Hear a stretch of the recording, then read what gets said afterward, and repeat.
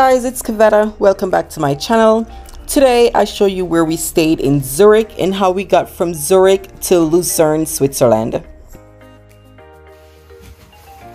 Okay, so we decided to go with Ibis Hotel again. This is our second time.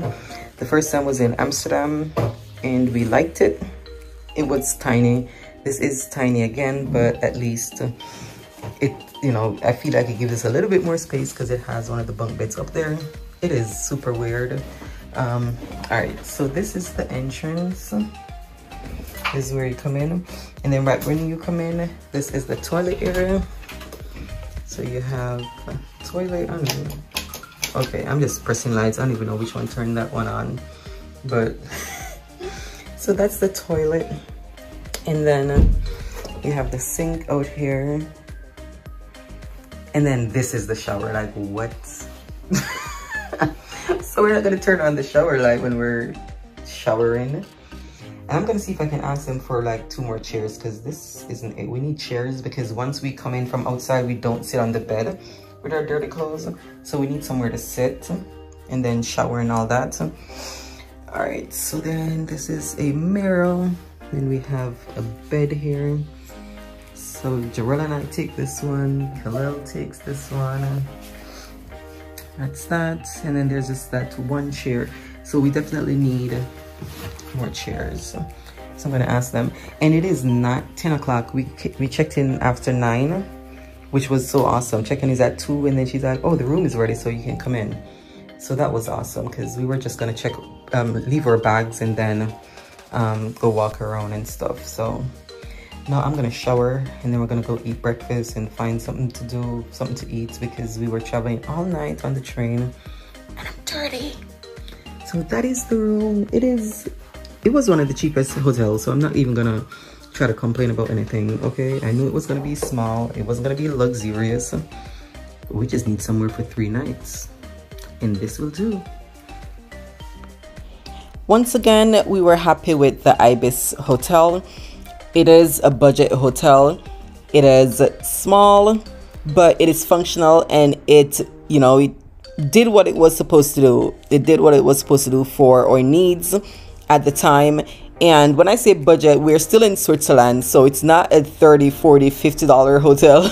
It's still over $100 a night, and that is cheap for Switzerland. So you got to look at it in perspective. So for me, for cheap would be $60 a night or something, but for Switzerland, $100 and something a night, and you're like, yes.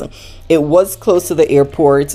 It was right across from a tram station, so we were able to just hop on and get right into the city within a couple of minutes.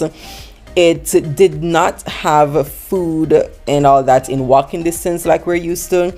But like I said, 2 stops away, we had supermarkets. That's where Khalil got his haircut. So that was like 5 minutes away. You had pretty much everything.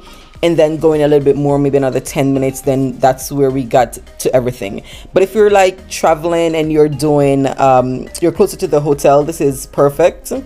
But if you want to stay in the city, of course, it's just going to depend on where do you want to spend your money. Do you want to spend all your money on a hotel, or are you fine staying a little bit out of the city but still being able to get a decent place to sleep, a clean place to sleep, spending most of your money on food?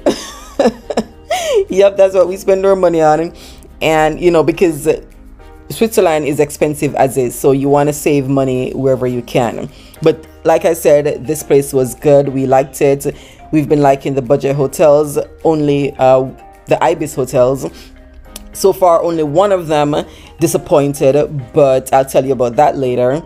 But this one was really nice. And they even had the washroom, so I was able to do a load of laundry before we left. So that was good.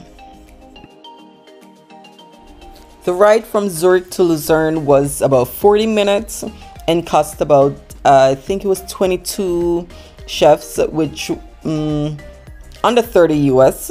So that was good, and that was all 3 of us.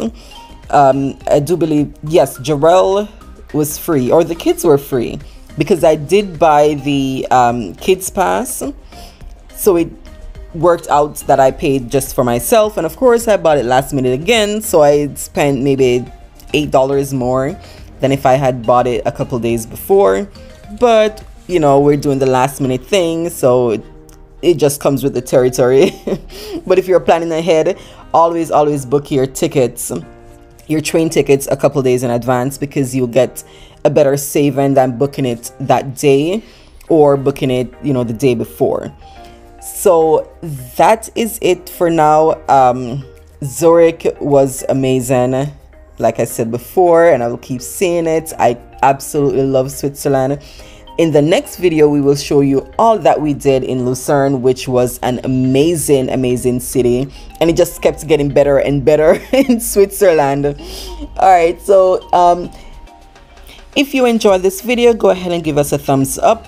Hit the bell notification to stay updated on all the videos we post of our adventures, and be sure to subscribe to our channel. We will see you in the next video. Bye.